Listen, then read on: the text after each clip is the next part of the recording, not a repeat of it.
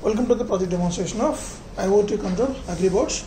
So in this project we have the features like plowing with the help of this setup. So in real time this will be comes down directly to the ground level. For demonstration purpose we keep this in higher level, and the next water pumping and seed sowing system, and also the whole system getting power supply from this 12 volt 2 amp battery which is rechargeable, and that will get power supply from this solar panel. So here the commands will be given to this robot movement, the forward, backward, left, right, and seed sowing motor on and off, and water pumping motor on and off. So these 6 commands will be sent to the robot through this ESP8266 Wi-Fi module. So here we have interfaced this ESP8266 Wi-Fi module. So this is a ESP8266 Wi-Fi module to the PIC16F73 microcontroller. So based on the commands received from this one, so it will control the robot movements through this L293D motor driver. This blue color board, the small board, is the L293D motor driver, which is used to control the robot movement in forward, backward, left, right, and stop. And these 2 relays, electromagnetic relays, are used to control the 2 operations like on and off this seed sowing motor and a water pumping motor. So the relay purpose is to control the seed sowing and water pump, L293D to control the robot movement. So all these inputs and outputs controlled by the PIC16F73. The interfacing connections are ESP8266 interface at the B0 B1 pin, and L293D interface at the C0 to C3 pins, and C6 C7 to these 2 relays are connected. So coming to the charging section, so we have interface a solar panel. So if you want to charge a battery with the help of solar panel, so then we need to connect the solar panel at this slot of S or T. So this is a S should be connected at the S or T slot. Now the robot is charging with the help of the solar powered. So this is the actually project execution when we are demonstrating that with solar panel.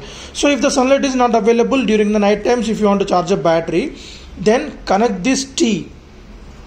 So T at this T slots, and now on the power supply to this transformer. So now the transformer will take 230 volts AC and provide us the sufficient battery charging voltage to the battery. So the red indication will show the status of the battery is charging. So the battery will get full charge in a duration of around 6 to 8 hours maximum.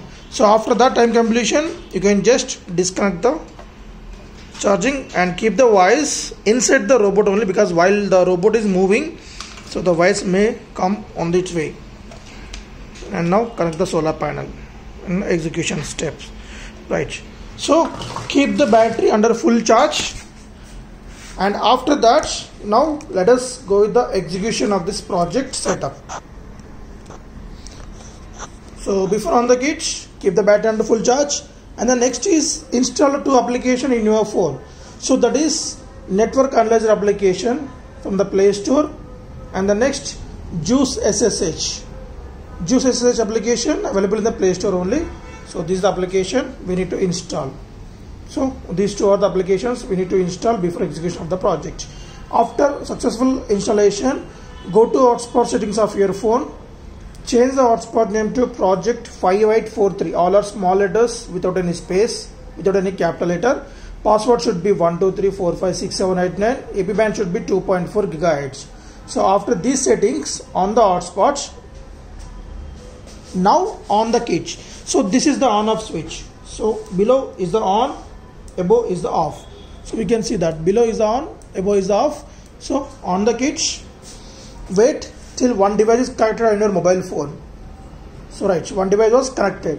Now go to network analyzer application, options, LAN scan, do the scan.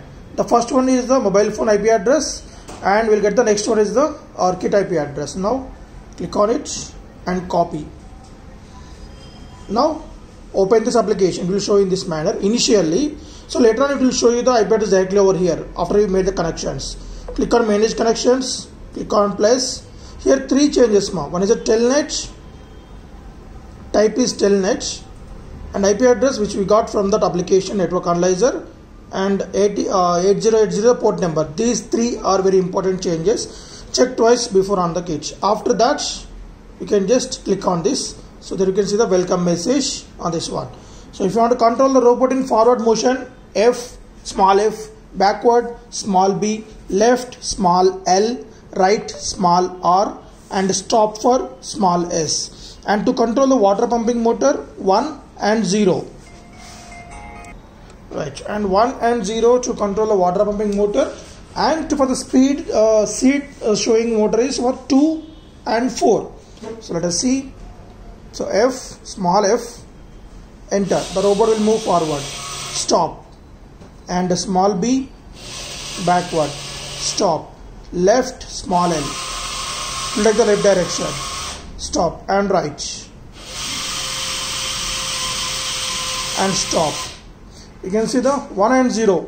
1, the water pumping motor got switched on. 0, 2 off. And 2, the seed sowing motor. You can observe that the seed sowing motor got switched on. And for 4, it will be off. So let us see on the floor. Right, now let us see on the floor. So just forward. So it's moving forward and stop. Left. Right. And stop. And then go with the right direction. And the next stop. And the backward. Stop. Seed showing also, as we discussed, 2. So we pour the seeds into this, and then the particular hole will take the seed, and when the robot is moving forward direction, the seeds will be placed here. And the next 4 for stop the seeding, 1 and 1. So you can see that it is pouring the water. Right, 0 for stopping it and stop. Right.